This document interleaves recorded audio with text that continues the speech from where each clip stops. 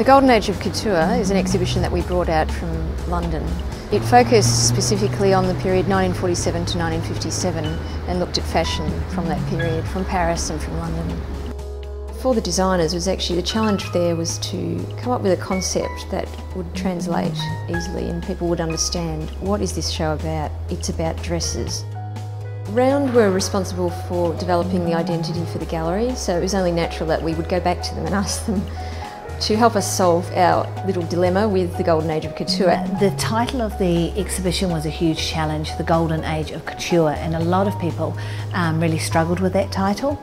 And that was a huge challenge to visually depict that in a way and make those visuals accessible. Making it actually a symbol and not a photograph or an artwork, that audience actually understood what a symbol meant and could say, I can actually go and see that and that's accessible to me and talks in my language.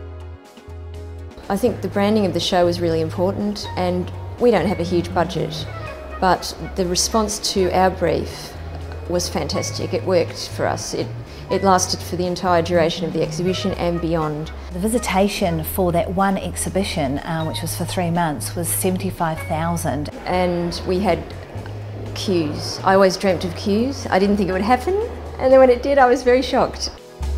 The exhibition brought about 9.4 million to the local economy, which was fantastic. And if you talk to anyone in town, it was just phenomenal, really, in terms of what it did for this city and what it did for this region.